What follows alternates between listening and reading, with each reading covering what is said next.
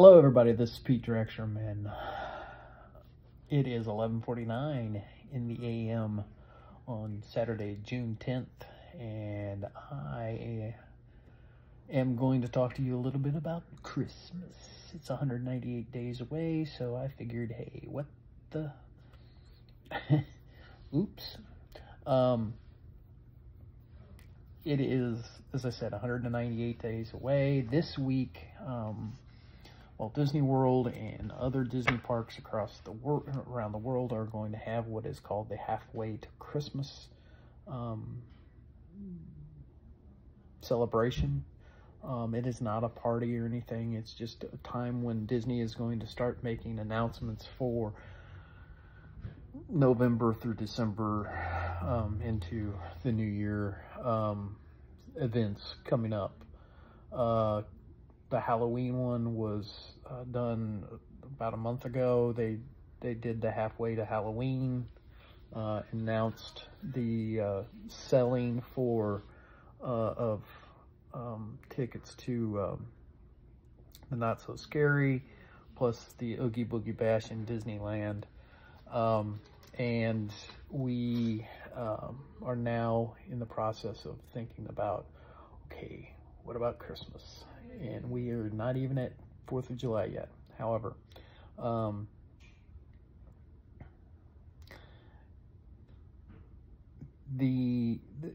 people always ask me, and I've been there during this time. I've never gone to any of the other parties. We're officially going to the Halloween party. We purchased our tickets for sometime in September. The Halloween party runs from mid-August to this year, November 1st. The last Halloween party will be on November 1st. And soon after the guests leave on November 1st, the last guest, somebody will announce it to all these people who are getting ready to take down the decorations for Halloween and put up the decorations for Christmas at the Magic Kingdom. And it's done pretty much overnight. There might be a few other things they do the next night after the guests leave, but it's not too much. I don't know if they put up the tree right away or that's the last thing they do, the big tree, and as you come into the park. But they want it ready for the guests that next day. They don't, no remnants of Halloween. They just go right into Christmas, which is okay by me. As I said, I've already know that it's 198 days. I didn't have to look it up. I just knew it. I'm just that kind of guy. I'm the kind of guy who sends out the Christmas countdown starting March 1st, which is, by the way, 300 days away. So, with that said, you can guess that if they have somebody who can have a group that can decorate that quickly, they must be thinking about this year round, which of course they do.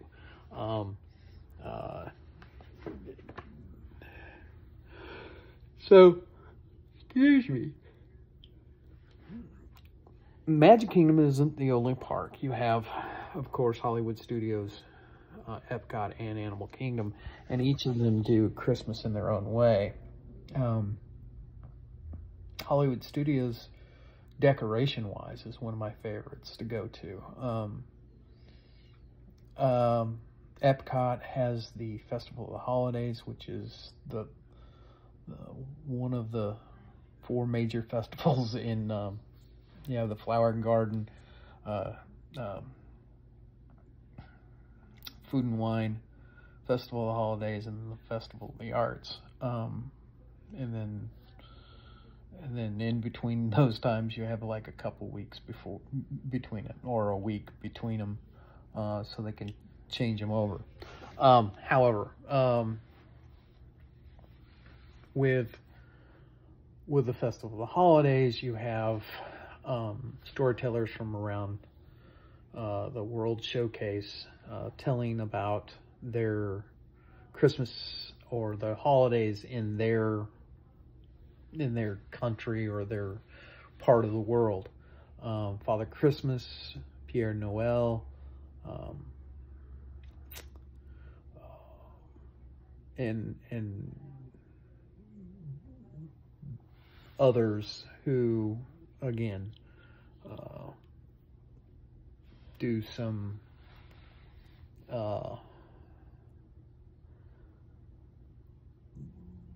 relaying of the traditions and the fun that they have at this time of the year. But I guess the big one that everybody thinks of is the parties. Now, I can't be a first-hand experience of that yet. As I said, this year we're going to the Halloween party for the very first time, and we might be, well, probably are going to do the Christmas party also, at least once, and so I'll be then able to tell you a little bit more firsthand. From everything I had, both of them have special parades, special stage shows, special fireworks that go on during those times. And then you have these ride overlays sometimes. I want to say, I know in Disneyland they have the Haunted Mansion turns into Nightmare Before Elm Street type thing. They have an overlay there. You have an overlay in, I want to say, in Space Mountain. One of the coolest things is that they do it for all guests, not just for the people at the party. The Jungle Cruise becomes the Jingle Cruise, and they do that fairly early into even before the first Christmas party starts. But the other things that keep in mind during this time are the resorts. It's a great time to go resort hopping. The Grand Floridian has a full-sized gingerbread house where they sell gingerbread out of homemade gingerbread. People actually bake it and put it in, the house is made of it.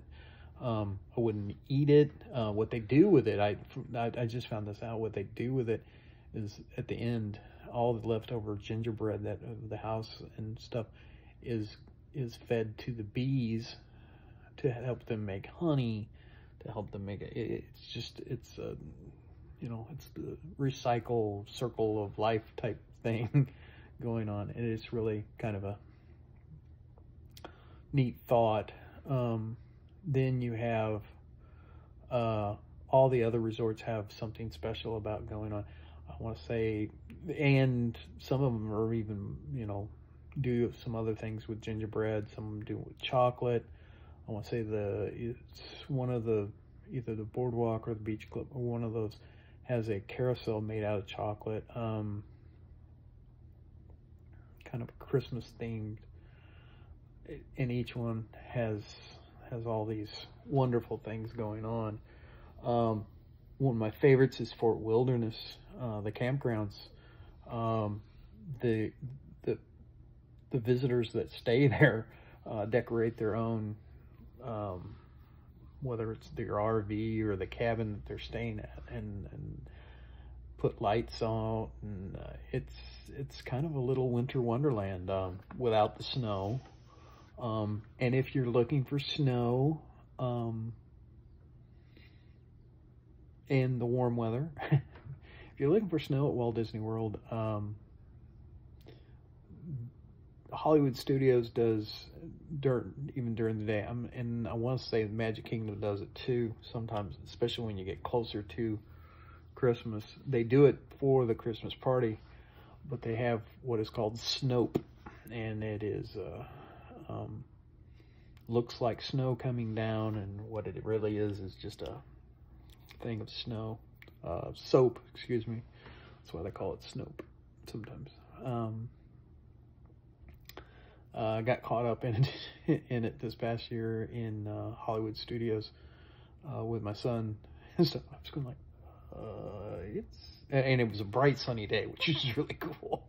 So I'm coming in and I'm going, wait a minute, it's snowing. It wasn't snow. I knew it wasn't snow because I was sweating. No, actually it wasn't. And now, that's another thing. The weather during this time in Florida is probably some of the nicest, especially for us people who are sweating their tails off right now during this time. It can get a little cool at night, and actually, ironically, it got a little cool in the morning. This past year, I remember my family came down right after Thanksgiving. My daughter and my youngest and my wife, well, it wasn't right after Thanksgiving, it was right after the first weekend of December, and I still had to stick around until school let out until after for Christmas break. And then I drove down, and when I got there, I'm glad I had my sweatshirts. It got pretty cold in the morning. Got down to the 30s a couple days. I think Christmas Day I got it down to the 30s stuff. And by the time my son and I went to Walt Disney World it was the 27th, it was still fairly cool. I definitely was wearing jeans into the parks, which is unheard of for me. I usually always wear shorts in the parks. And I've been there in December before, and I've been there in definitely November before, and in February and stuff, and it never had, to my knowledge, gotten that cold. Of course, you had all the old timers going, yeah, I remember actually when we got snow. I don't think that was really the case. I think they're forgetting that they came from New York and they saw snow. I don't know.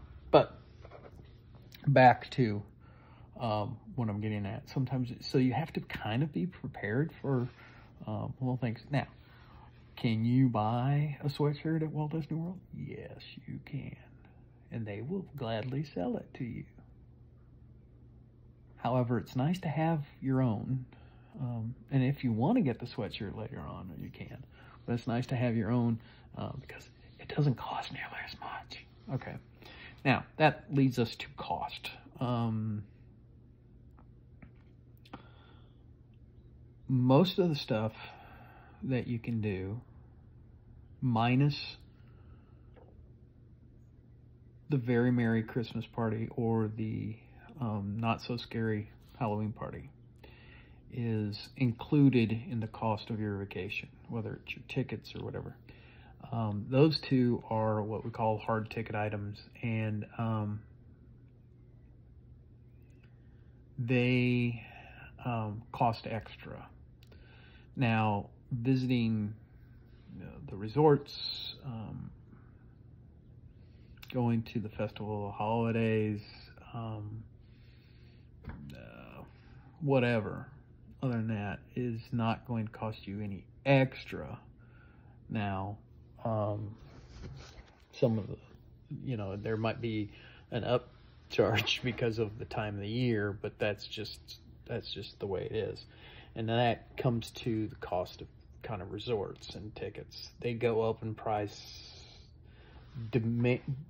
based on the demand for that particular ticket. December 25th,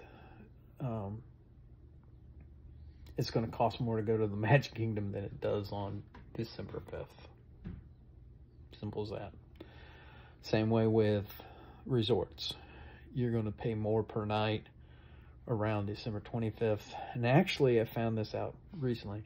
It's more expensive around January 1st, around New Year. Well, probably December 31st. It's probably a little bit more expensive because but it's still more expensive than a normal day, any normal day on Christmas Day. I want to say a normal room at the Contemporary, which is outside of the Magic Kingdom, is on a normal, I shouldn't say normal day, but the standard rate is around $750 per night. It doesn't mean you can't get it for cheaper. It doesn't mean you can't get it for more. It just depends on the time. But let's go with like $750. Around Christmas, you're talking $850. But on December 31st, you're talking about $950, almost $1,000 per night. Just because of the demand being that high. A lot of people like the Contemporary because they can watch the fireworks from their room or whatever, and even those rooms would be more than the rooms on the other side of the building.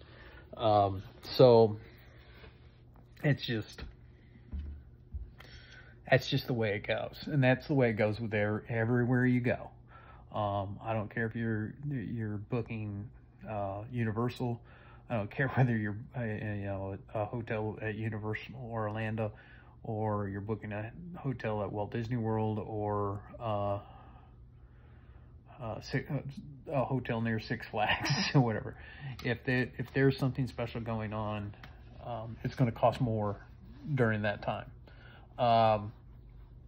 So that's just the way it is.